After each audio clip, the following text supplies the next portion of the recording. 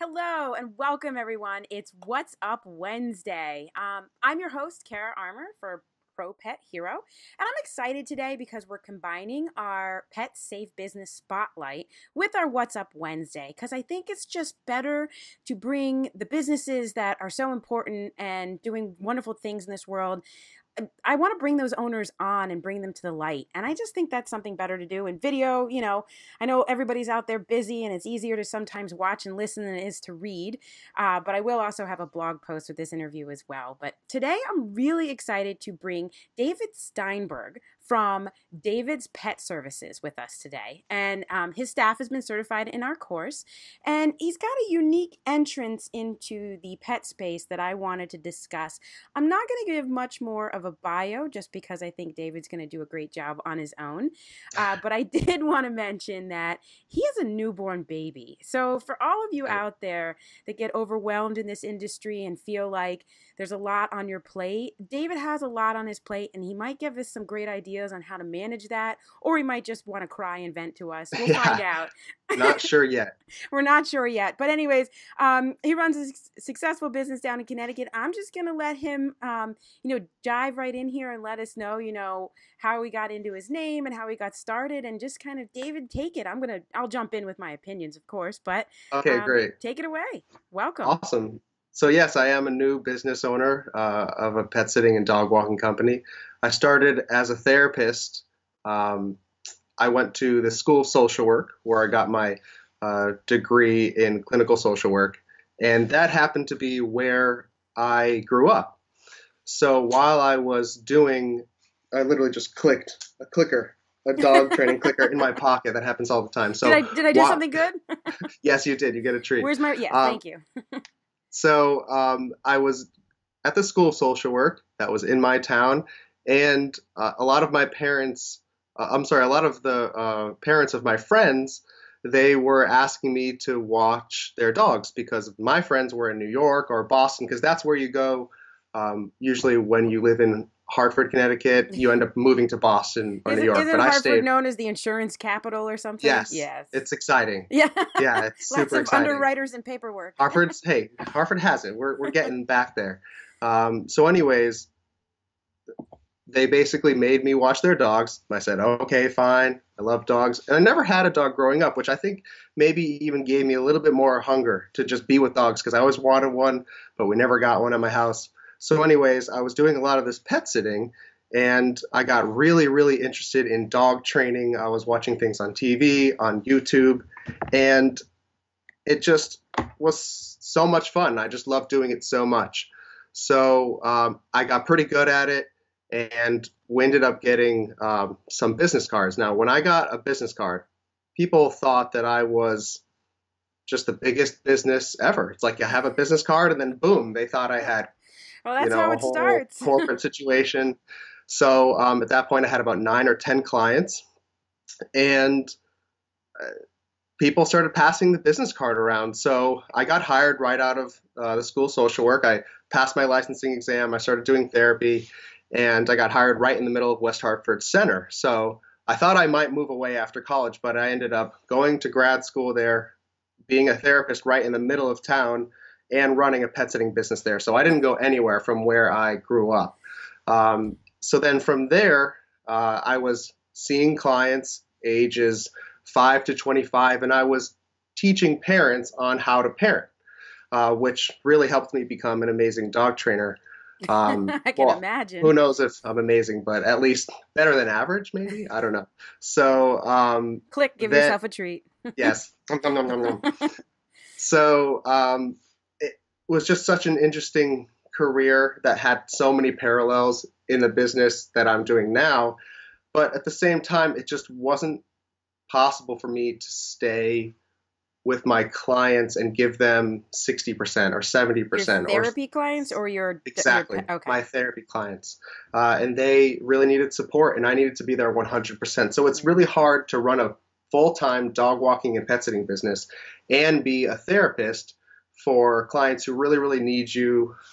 So did you have for your parents own, and things like that. Did you have your own therapy business, or were you working for somebody, or how does that Luckily, work? Luckily I made a few calls and I got hired right out of school, and it was just basically a private practice that Okay. Okay. I signed on with them, and they sent me referrals, and it was just a great place to start my career there.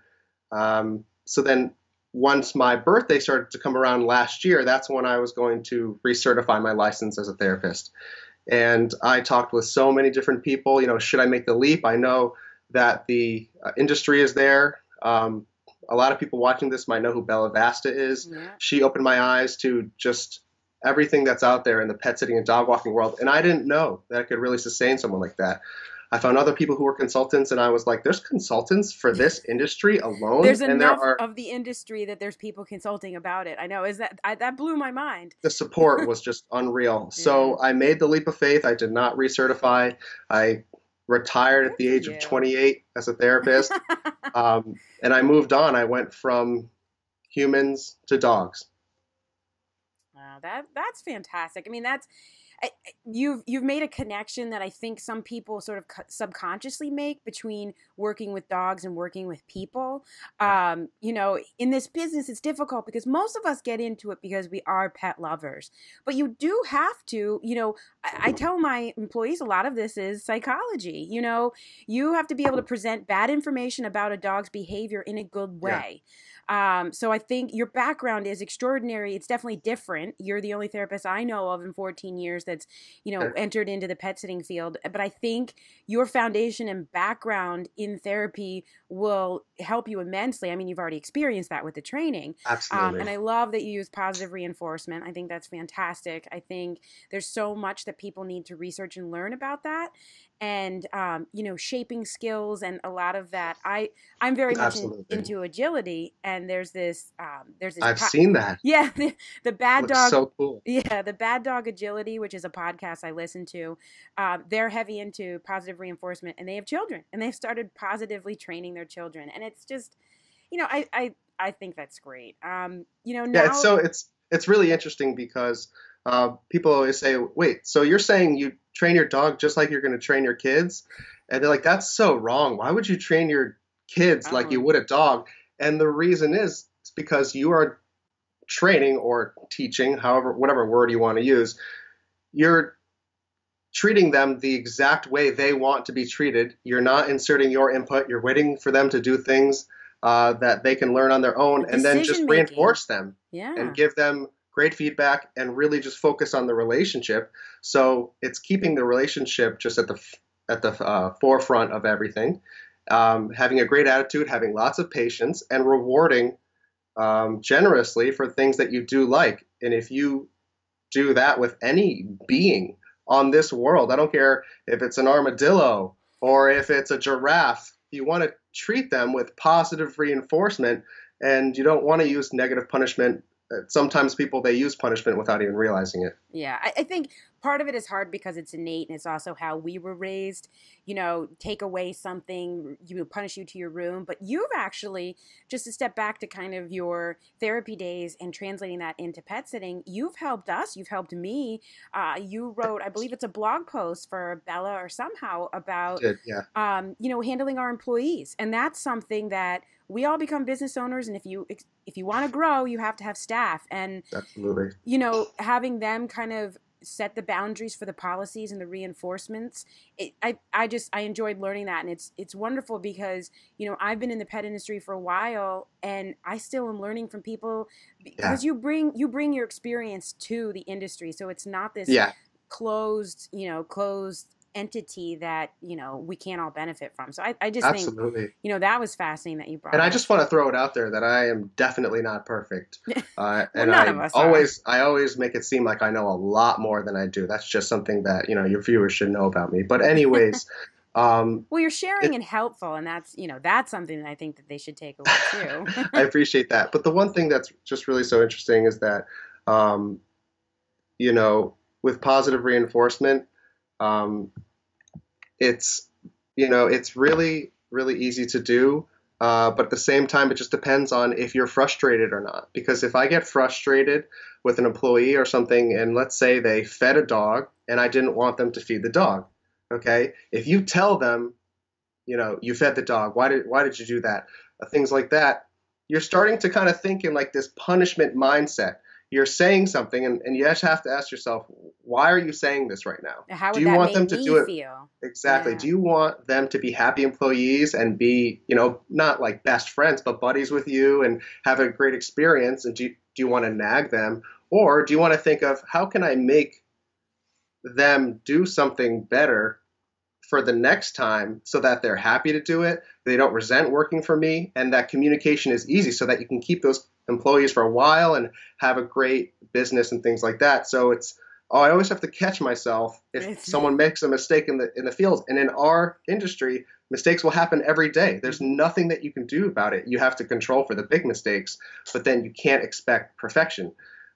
So when something like that happens, you have to have some sort of plan of action that that even when you're frustrated, you can go to, and you're not going to just listen to that thing that says fight, be defensive, which we all have as soon as we're tired, hungry, upset, cranky, overworked. baby sleeping, Yeah. for 3 hours and then up for an hour and then, So it's not fair to your employees. No one cares what's going on at home. They just want to be happy, and you want them to do better next time. And if you want that, you just have to be really, really careful about how you communicate and how that would feel to you if you were to be on the receiving end. That's a really wonderful lesson, both in pet sitting and life, because the people listening to this are going to be pet care professionals and just pet owners, And parents of and kids. parents, exactly. And I encourage them, to listen to this because, I've been a manager. I started off as retail manager, and I was, I feel sorry for the staff that I had back in the day because I was still learning, and I've developed a lot of my processes and how I manage things. And you have to remember these are people and these are dogs, and dogs are sentient beings. And, There's a lot on the line. yeah, yeah. And it's just, I think that's an important message. And thank you for getting that out there. And while you have this, terrific business and this newborn, let's talk about Oh, your yes. future. Where do you see David's Pet Sittings, David's Pet Services in the next, let's say, 5 years? Where do you Yeah. see this going? Well, first of all, my newborn baby, his name is Diego. And I didn't name him with a first letter D for no reason. DPS, Oh, just he's saying, stuck with the always got to be business. thinking. But anyways, so, I love running a business. It's so much fun. You get to pretend like you're one of those guys on Shark Tank, or you get to, pretend like you know what you're talking about when people are talking about like big companies and corporations on the stock market and stuff. And it's just so fun to just run this business, this small business. It is. And I really just want to grow it in the best way that I can to, let's just face it, to make a lot of money, first of all, and to work with dogs. I get to just work with dogs and make money. That's just a great, fulfilling thing. And at the same time, really just promote positive dog training to the masses, because you just see so many people handling their dogs wrong and not really understanding. Or the big how to names that have communicate made with it to them. the market that, Yeah. we won't mention. So, yeah, we don't have to talk about him here, but so, it's the big, I don't know, did I say three things? It's to make a lot of money, Yeah. of course. So let's just be honest here, people. It's to do that fulfillingly, to do something you absolutely love, to go for your dreams. Don't be scared to get out there. If you don't think you have a good name or a good logo, just get out there, that's just a good lesson. But overall, really just to grow it, who knows where I'll go from here. I usually get ahead of myself, but right now what I'm really trying to do is make sure that my employee handbook is perfect, so that when I get all of this, hopefully all these new clients, and I expand, I have the backbone of my business 100% set. So that is my, in 3 months from now, I want that to be perfect with exams, and on day one we do this, and all the paperwork you need for new hires and everything like that. So then I can grow the business with marketing, do whatever I can, network, go door to door, you name it, I'll do it. And once I've got that backbone set with the employee handbook and all the policies, then I could feel comfortable really just expanding and putting people in different positions. But the hardest thing that I'm experiencing now is managing all three aspects of our business, Yeah. which is doing the walks, operating the walks and scheduling, and then doing all of the business. Those are three parts of the business. So I'm just sort of just moving my way up. So eventually, I do some walks and I do some of the operations, and then I'll just sort of keep moving and I'll do most of the operations, maybe a couple walks, and then some of the operations and most of the business. And then eventually I want to be just doing the marketing, the website, accounting, all that stuff, and kind of have that system set up that I can know that the walkers and the operations will be perfect. But that's a process that I Yeah. need to learn from by being an operator. And eventually I can write a handbook for them. And it's just really just doing it one brick at a time, but at the same time, not being scared to really get out there and think that everything has to be perfect. Because if you think like that, your competitors will be at the finish You're line doomed. Yeah. much ahead from you. I mean, it sounds wonderful that you have that roadmap mapped out, and I'll tell you that's exactly the process that my business went through. But man, it took me a lot longer. I learned things the hard way. We didn't have coaches back in my day. We didn't Yeah. have these Facebook groups that are fantastic and full of wonderful people sharing, which is amazing. And I think that's important that you recognize that. And there's that book, The E-Myth Revisited, that talks about being a technician, a manager, and an entrepreneur. And you're going through that right now. You started off as a technician Yeah. and an entrepreneur. You Right. were dreaming and you were doing the work. And then now you're in the manager phase, a little bit of the technician, and now your marketing is the entrepreneurial side. So you're going through that transition, and I think that's something that it allows personal growth, and it's a fun and sort of unnerving and exciting time. So your business, you know what to do. I mean, setting up and training is particularly important. If you have that handbook to go through and you Yeah. have the training practices, and that kind of brings us around to, how I got connected with you was, through the forums, but also because you've put your staff through the Pro Pet Hero program. And I just wanted to, ask quickly how you felt that went and what value that brings to your business, because that's kind of why we're here today. Yeah, I just want to be completely honest. I mean, that was such a load off our shoulders to find this Pro Pet Hero. I've done all of the pet CPR and first aid trainings. I've gone live. I've done a really, really long one online. And then I found this one that is the perfect length, the perfect price. I promise you that she did not tell me to say this beforehand at all. I didn't. But there's a reason why I've stuck with you guys. They never expire. These are things that really matter. They don't expire. Am I right on that? They expire in 2 years. Oh, okay. But so if still, you buy them, I mean, just because just protocols change, you need to be able to remember. I mean, do you remember what you learned 2 years ago? No, not at all. But so that's amazing that it's 2 years. Usually it's like a month or something. You have to use them right away. And it's 2 years full access. You get the weekly videos, but you also can watch the course for 2 full years until it expires. Oh, that's beautiful. Yeah. That's just wonderful. And the fact that I can just kind of manage it, and I understand it's kind of like my Time to Pet CRM that I use. It's just everything's there, and I don't have to spend extra time tracking things down and getting links and activation things. Yeah, you can. And then if there's any issue, they'll just help you. Yeah. And then finally, I'm going to stop being a salesman for you in a second. But what I absolutely love are your emails that come in weekly. Usually, email marketing, you just kind of just delete, whatever. But like these things, I actually watch them. With their video I don't know if you know this. email marketing. Oh yeah, that's just next level. I watch them. I share them with my employees. I've used them in training. Thank you. Well, thank you. I'm very happy to have you on this program, and I love to share with our followers and with the public just what people are doing, how they got into the pet space, and what their future is. And so I just have a quick question. Do you think, knowing your passion for training, do you think that you will continue with the pet care services as well as training, or will you lean more towards training, or where do you see that going? Yeah, so that's the question of the hour, of the day, the month, whatever that saying is. Basically, I've been told it's really good to, just focus on one thing. Yeah. But it's so hard for me to give up the dog training. So I have to be really disciplined I have to, I guess, draw a balance between being a disciplined business owner and just doing exactly what you love. So what I've been doing is kind of a practical approach with my dog training.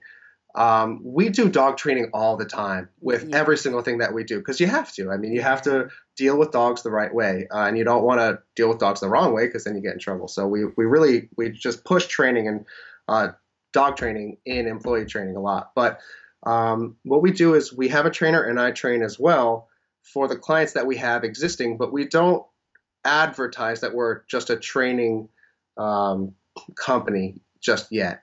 I had visions of starting a training company, but that's just starting another business. Yeah. It's a Yeah. sub business. It's David's Pet Services. We've got a lot of things going on, but every single thing you add, it takes a long time. So if there are issues in our client list, we will send the trainer out for a few sessions and try to resolve that in house um, before you're gonna give him the boot. Yeah, that's valuable. It's definitely valuable. I've struggled with that in my business too. I added grooming. I had a holistic pet supply store, and I was diversified all over the place. And then Right. you lose the ability to focus on your one good thing that you're doing right, and that also complicates your processes. So if you want to eventually be the person that's in the office more managing and working on the marketing, it's harder to do that when there's a training call coming in and you're the trainer available, or you're being pulled in too many different directions. So that's a valuable. It's great that you know that where your focus has to remain, and that can shift Absolutely. and change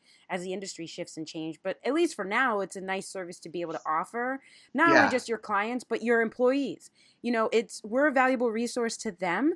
A lot of them are animal lovers, but they've had one or two dogs their entire life. They haven't had a dog that used an easy walk that pulled or And a, even worse, they're just learning from experience and yeah. not starting with the theory. I mean, that's okay if you start from experience, but you got to get to the theory. So it's tough when you're dealing with someone who's kind of just done it their whole life and has never really checked on um, peer-reviewed science Yeah. that are just absolute truths that you just can't avoid.